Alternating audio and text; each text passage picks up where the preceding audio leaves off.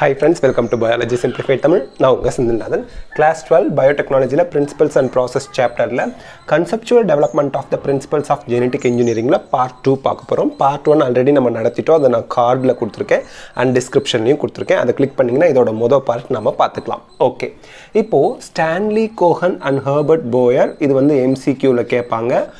Stanley Cohen and Herbert Boyer இவங்க தான் first constructed the rDNA recombinant DNA முதல்ல construct பண்ணது Cohen and Boyer, don't forget 1972ல. Okay, first இவங்க என்ன பண்ணாங்க அப்படின்னா ஆன்டிபயோட்டிக் ரெசிஸ்டன்ட் ஜீனை கட் பண்ணி அதை யார் கூட ஜாயின் பண்ணாங்கன்னா பிளாஸ்மிட் ஆஃப் சால்மோனெல்லா டைஃபிமியூரியம் அப்படிங்கிற ஒரு பாக்டீரியாவில் இருக்கக்கூடிய பிளாஸ்மிடோட. இந்த இடத்துல நிறைய டவுட் ஸ்டூடெண்ட்ஸுக்கு வரும். என்ன அப்படின்னா யூஸ்வலாக சால்மோனெல்லா டைஃபிமியூரியத்துக்குள்ள ஆன்டிபயோட்டிக் ரெசிஸ்டன்ட் ஜீனை போட்டுட்டு தான் நினச்சிக்குவோம். கிடையாது, சால்மோனெல்லா டைஃபிமியூரியத்தில் இருக்கக்கூடிய பிளாஸ்மிடை வெளியே எடுத்தாச்சு. ஆன்டிபயோட்டிக் ரெசிஸ்டன்ட் ஜீனை தனியாக வேற ஒரு டிசைர்டு ஜீன் வேற ஒரு ஆர்கானிஸ்லேருந்து எடுத்து வச்சுருக்கோம். இதை இன்வைட்ரோ கண்டிஷனில் லெபார்டரியில் பிளாஸ்மிட் ஆஃப் சால்மோனெல்லா டைஃபிமியூரியம் பிளாஸ்மிடோடையும் அண்ட் இந்த ஃபாரின் ஜீனையும் நம்ம லிங்க் பண்ணுறோம். சால்மோனெல்லா டைஃபிமியூரியத்துக்குள்ள ஆன்டிபயோட்டிக் ரெசிஸ்டன்ட் ஜீனை போடலை. ஓகேங்களா? இப்போது கட் பண்ணுறதுக்கு இப்போ ஆன்டிபயோட்டிக் ரெசிஸ்டன்ட் ஜீனை நீங்கள் சோர்ஸ்லேருந்து எடுக்கும்போது அந்த பார்ட் மட்டும் அந்த ஜீன் மட்டும் டிஎன்ஏலேருந்து கட் பண்ணுவீங்கல்ல, அதுக்கு யூஸ் பண்ணது என்னன்னு பார்த்தீங்கன்னா மாலிகுலார் சிசரை ரெஸ்ட்ரிக்ஷன் என்சைம்ஸ் அப்படின்னு சொல்லுவோம். அதே மாதிரி கட் பண்ணதை பிளாஸ்மிடோட போய் ஜாயின் பண்ணணும்ல, அதுக்கு டிஎன்ஏ லைகேஸ் அப்படின்ற என்சைம் யூஸ் பண்ணுவோம். இந்த மாலிகுலார் சிசர் ரெஸ்ட்ரிக்ஷன் என்சைமோட சோர்ஸ் என்ன?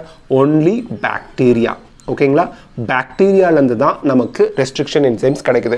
இப்போ உங்களுக்கு ஒரு டவுட் வரும், சார் சால்மோனெல்லா டைஃபிமியூரியத்துலேருந்து பிளாஸ்மிட் எடுத்தோன்னு சொல்கிறீங்க, வாட் இஸ் ஏ பிளாஸ்மிட் அப்படிங்கிறது என்னென்னா ஒரு பாக்டீரியா இப்படி இருக்குது. அந்த பாக்டீரியாவில் நார்மலாக அந்த ஜிலேபி மாதிரி ஒரு குரோமோசோம் இருக்கும். அந்த குரோமோசோம் வந்து நம்ம normal chromosome bacterial chromosome அப்படிம்போம்.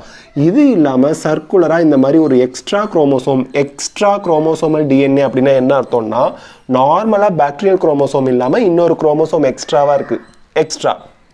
So அது வந்து சர்க்குலராக இருக்குது. So circular extra chromosomal DNA அது வந்து ஆட்டோனமஸ், அவங்களாவே ரெப்ளிகேட் ஆவாங்க. டிஎன்ஏனாலே கேரக்டர் என்னங்க? செல்ஃப் ரெப்ளிகேஷன் இருக்கும்.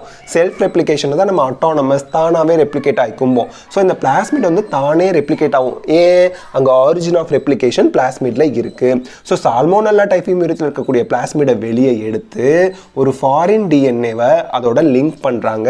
ஸோ ஃபாரின் டிஎன்ஏவில் இருக்கக்கூடிய அந்த ஜீனை கட் பண்ணுறதுக்கு ரெஸ்ட்ரிக்ஷன் என்சைம் மாலிகுலார் சிசர் அது பாக்டீரியால தான் நமக்கு கிடைக்குது. தென் ஜாயின் பண்ணுறதுக்கு டிஎன்ஏ லிகேஸ். ஸோ இதை ரெண்டையும் ஜாயின் பண்ணிட்டாங்க. So antibiotic resistance gene plasmid DNA இது ரெண்டையும் டிஎன்ஏ லிகேஸ் போட்டு ஜாயின் பண்ணால் உங்களுக்கு ஆட்டோனமஸ்லி ரெப்ளிகேட்டிங் தானே ரெப்ளிகேட் ஆகக்கூடிய rDNA கிடைக்குது. So rDNA is combination of foreign gene and plasmid DNA. Don't forget, rDNA அப்படின்னா ஃபாரின் ஜீன், அது ஆன்டிபயோட்டிக் ரெசிஸ்டன்ட் ஜீன் எதுவாக வேணா இருக்கலாம், உங்களோட டிசைர்டு ஜீன் அது ப்ளஸ் பிளாஸ்மிட் டிஎன்ஏ ரெண்டையும் கம்பைன் பண்ணால் உங்களுக்கு rDNA கிடைக்குது. ஸோ இதை இப்போ ஹோஸ்ட்குள்ளே போடுறாங்க. அப்போது Stanley Cohen and Herbert Boer use பண்ண ஹோஸ்ட் யார் அப்படின்னா ஈகோலை. ஸோ ரீகாம்பினன்ட் டிஎன்ஏவை நம்ம ஈகோலை ஹோஸ்ட் ஆர் ரெசிபியன்னு சொல்லுவோம். அதுக்குள்ளே இன்ட்ரடியூஸ் பண்ணியாச்சு. இப்போ ஈகோலை மல்டிப்ளை ஆகும்போது ஆன்டிபயோட்டிக் ரெசிஸ்டன்ட் ஜீன் க்ளோனிங் ஆகும். க்ளோனிங்னா மல்டிபிள் காப்பீஸ் எடுக்கப்படும். So this is the thing done by Stanley Cohen and Herbert Boer. எந்த ஒரு ஆர்கானிசத்தையும் ஜெனட்டிக்கலி மாடிஃபைடு ஆர்கானிசமாக மாற்றுறதுக்கு 3 மெயின் ஸ்டெப் ரொம்ப முக்கியம். First identification of DNA with desirable gene.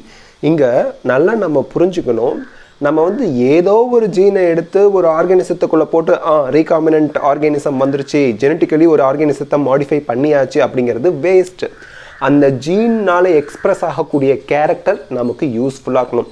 இப்போது அந்த ஜீன் இன்சுலினை சிந்தசிஸ் பண்ணதா ஹியூமனுக்கு யூஸ்ஃபுல்லாக இருக்கும். ஸோ அந்த மாதிரி ஹியூமனுக்கு யூஸ்ஃபுல்லாக இருக்கக்கூடிய டிசைரபிள் ஜீன்னாலே நமக்கு யூஸ்ஃபுல்லாக இருக்கக்கூடியது.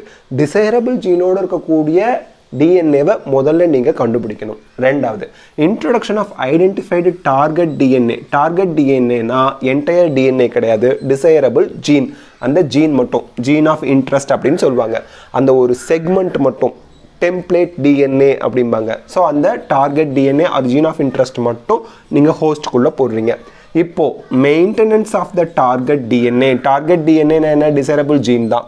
அந்த டிசைரபிள் ஜீன் வந்து ஹோஸ்ட்டுக்குள்ளே டேமேஜ் ஆகாமல் மெயின்டைன் ஆகணும். And it should be transferred into the DNA to its progeny.